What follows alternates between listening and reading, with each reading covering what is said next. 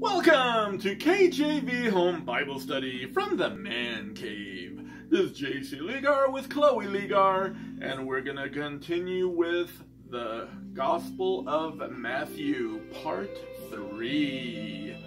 But Chloe Ligar, before I do any teaching, what do I need to do? Pray. So let's go to the Lord in prayer.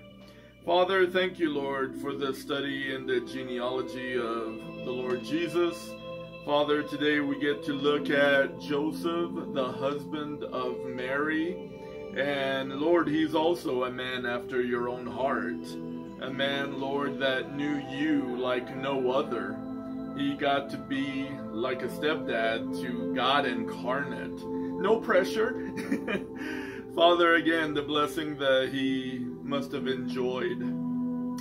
Father, fill me with your Holy Spirit now and help me to teach this topic in a way that is clear and understandable and everybody can be blessed. I pray it in the name of Jesus, and everybody said, Amen. All right, so let's look at our verse.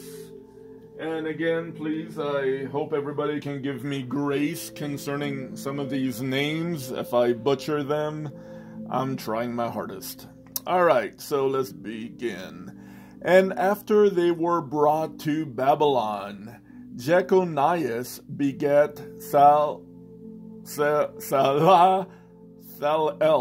Wow. And Salathiel begat Zerubbabel, and Zerubbabel begat Abiud, and Abiud begat Eliakim, and Eliakim begat Azor, and Azor begat Zadok, and Zadok begat Achim, and Achim begat Eliud, and Eliud begat Eleazar, and Eleazar begat Mathan, and Mathan begat Jacob, and Jacob begat Joseph, the husband of Mary, of whom was born Jesus, who is called Christ. So all the generations from Abraham to David are 14 generations, and from David until the carrying away into Babylon are 14 generations, and from the carrying away into Babylon unto Christ are 14 generations. Matthew 1:12 through 7. Alright, so we're going to talk real quick about stepdads.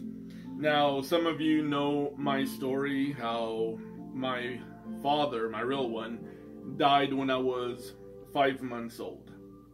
And then my mother remarried around the time I was 5, and we moved to Las Vegas around 6. Now, my stepfather, he was nuts.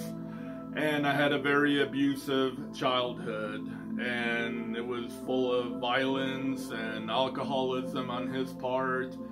And then when my mom finally decided to divorce him, he decided he was going to pour gasoline all over the house and all over himself.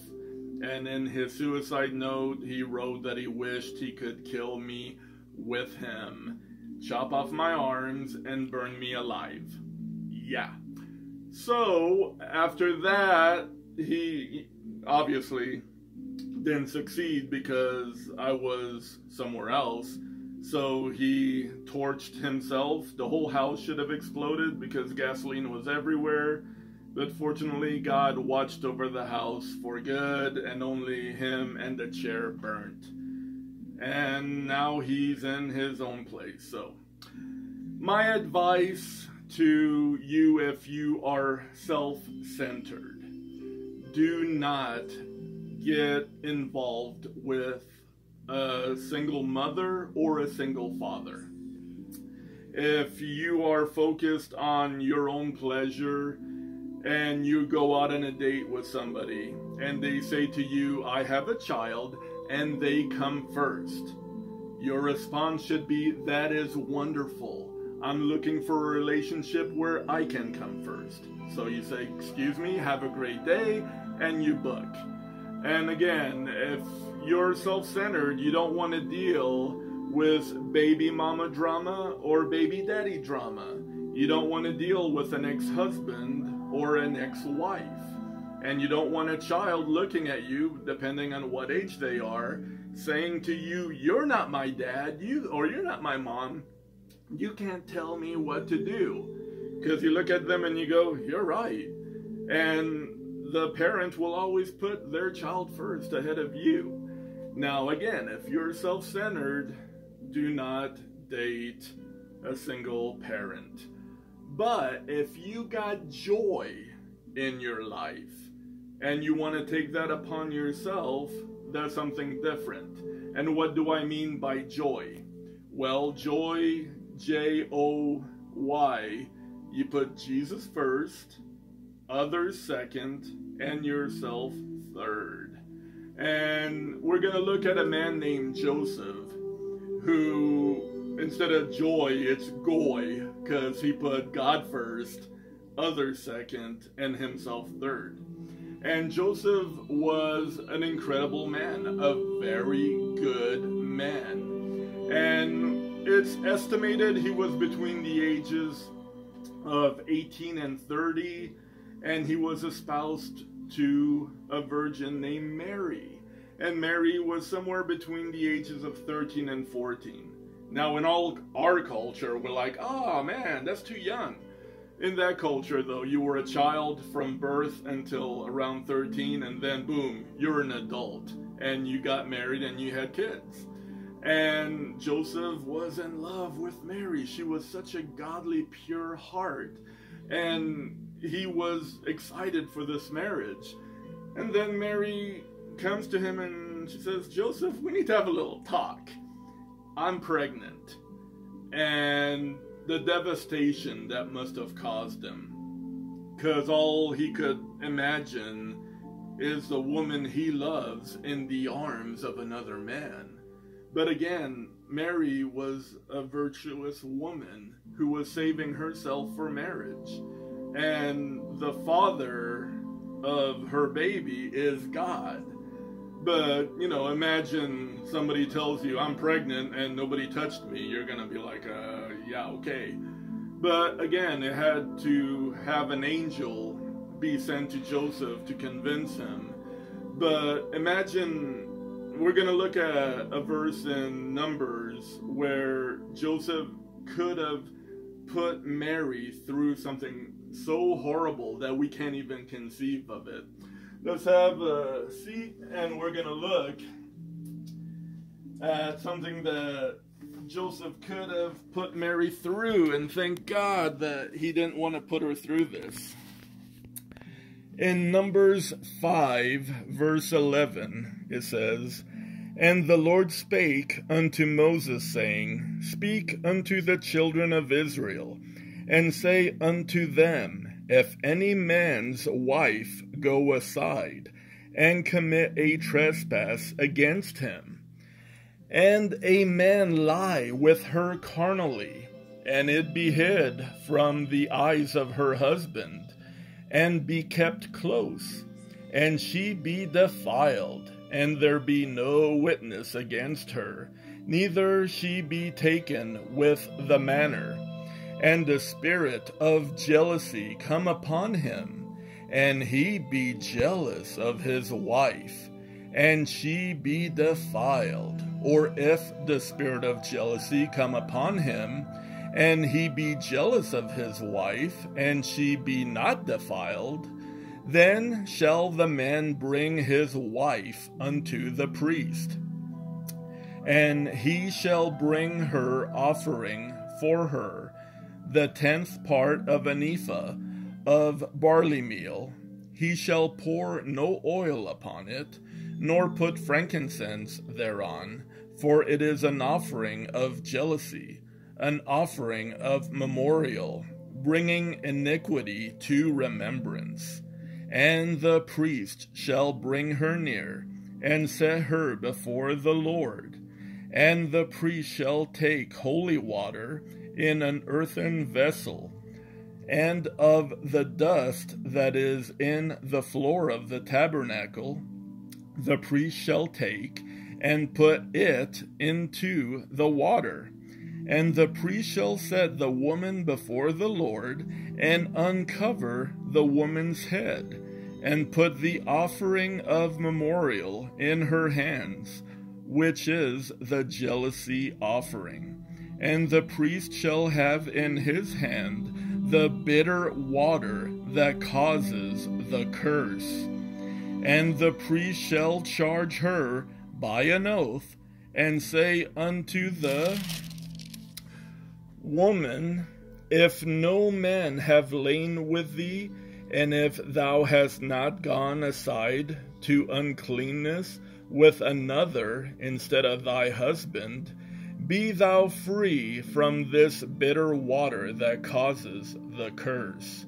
But if thou hast gone aside to another instead of thy husband, and if thou be defiled, and some man have lain with thee beside thine husband, then the priest shall charge the woman with an oath of cursing.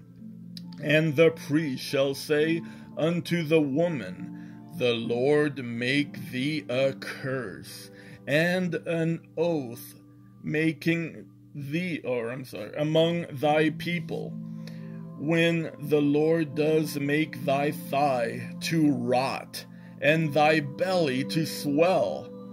And this water that causes the curse shall go into thy bowels, and make thy belly to swell, and thy thigh to rot. And the woman shall say, Amen, Amen. And the priest shall write these curses in a book, and he shall blot them out with the bitter water. And he shall cause the woman to drink the bitter water that causes the curse, and the water that causes the curse shall enter into her and become bitter. Then the priest shall take the jealousy offering out of the woman's hand, and shall wave the offering before the Lord, and offer it upon the altar. And the priest shall take an handful of the offering, even the memorial thereof, and burn it upon the altar, and afterward shall cause the woman to drink the water. And when he has made her to drink the water, then it shall come to pass that if she be defiled, and have done trespass against her husband, that the water that causes the curse shall enter into her, and become bitter, and her belly shall swell, and her thighs shall rot, and the woman shall be a curse among her people. And if the woman be not defiled, but be clean, then she shall be free, and shall conceive seed. This is the law of jealousy, when a wife goeth aside to another instead of her husband, and is defiled. Or when the spirit of jealousy cometh upon him, and he be jealous over his wife, and shall set the woman before the Lord, and the priest shall execute upon her all this law. Then shall the man be guiltless from iniquity, and this woman shall bear her iniquity. Wow. Imagine the Virgin Mary going through that. It's like, wow. We can't even conceive of it. And neither could Joseph. The Bible says he was a righteous man, and he did not want to put Mary through, public disgrace. So he wanted to put her away quietly. And, again, he was heartbroken, but an angel came to Joseph in a dream and told him, don't worry, this is from God. This, the Holy Spirit is the one who caused her to have this child. And he was to name the baby Jesus. And he became the stepfather of God incarnate. Think of that. I mean, we all have a different relationship with Jesus. You know, you and me were born 2,000 years later, so we never saw him in the flesh. But Joseph got to experience holding Jesus in his arms. When Jesus needed to be changed, Joseph did that.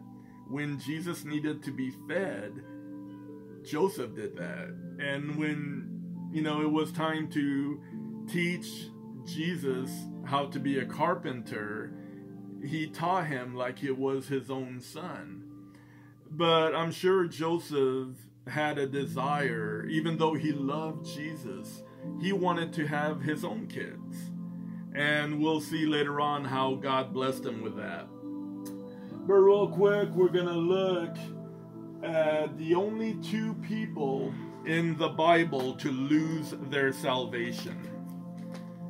Alright, so let's look in Luke. And we're going to see that the two people in the Bible to lose their salvation is Mary and Joseph. Okay, now his parents went to Jerusalem every year at the feast of the Passover. And when he was 12 years old, they went up to Jerusalem after the custom of the feast.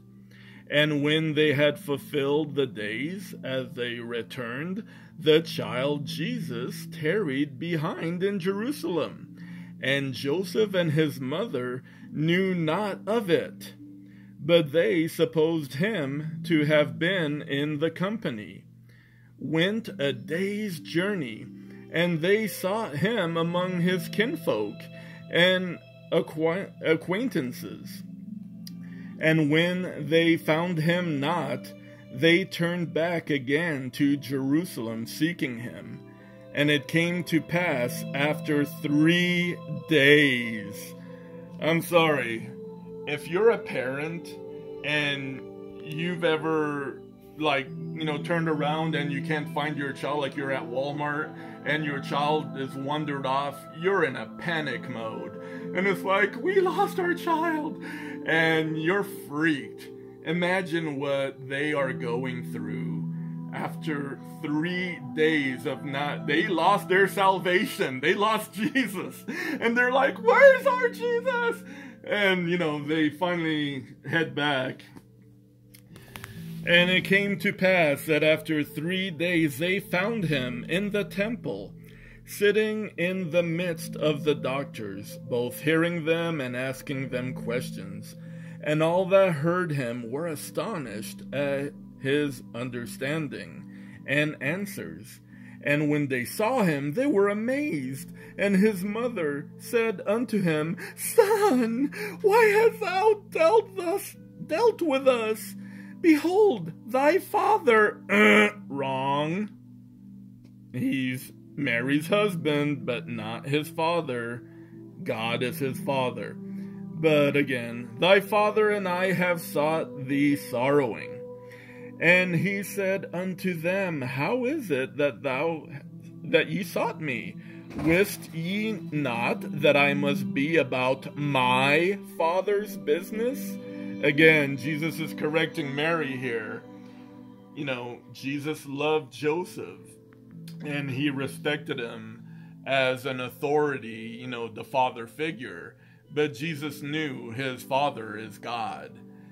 And, he had to, kind of get that out there to them. And they understood not the saying which he spake unto them. And he went down with them and came to Nazareth, and was subject unto them. But his mother kept all these sayings in her heart. And Jesus increased in wisdom and stature, and in favor with God and man. That is in Luke 2:41 through 52. Now again, I make a joke that the only two people in the Bible to lose their salvation is Mary and Joseph. That's a joke. They lost Jesus, but they found him, and Jesus is our salvation. So that's the joke I was getting at there. So again, Joseph is given a privilege to raise the Son of God, but I'm sure in his heart he wished he could have his own. And there's a particular religion out there that wants to say that Mary was a virgin her whole life. But the scriptures say that is nonsense, because they had a normal, healthy marriage and they had lots of kids. So here in Matthew 13:55 it says, "Is not this the carpenter's son?